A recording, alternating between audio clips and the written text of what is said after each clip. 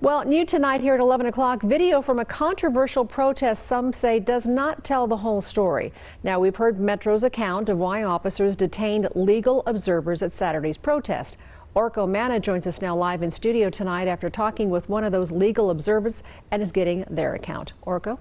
Well, Denise, Sheriff Joe Lombardo says the legal observers who were taken into custody over the weekend were interfering with the events of the protest. Metro Police sharing new video to back up their claims. But tonight, one of the detained legal observers tells me the footage does not show the full picture.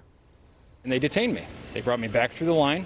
They put a zip ties around my wrist. Christopher Peterson is one of at least 6 legal observers who were detained Saturday during this Black Lives Matter protest on the Las Vegas Strip. He says just moments earlier, Metro police officers gave him permission to go through their line so he could document what was happening. That's what legal observers do. They're also clearly identified with these red shirts. So we try to get close enough without interfering or blocking any duties that the officers are doing to collect that information so that we can do our job. It is the job of a legal observer to be neutral. This did not happen on Saturday. Metro Police pushing back, releasing this video Tuesday claiming that some legal observers were acting aggressively. They're seen here in between protesters and officers. Sheriff Joe Lombardo saying they were antagonizing and obstructing the police. One of the legal observers shoved her cell phone camera up to an officer's face in a confrontational manner.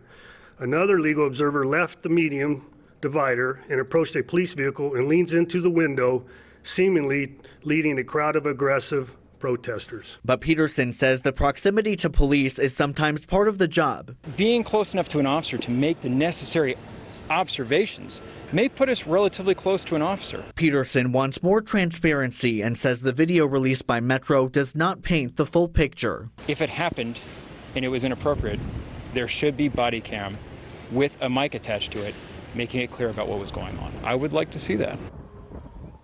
An attorney representing Peterson and 2 other legal observers told me tonight they have their own video that shows more of the story. They plan on releasing that footage later this week. Denise?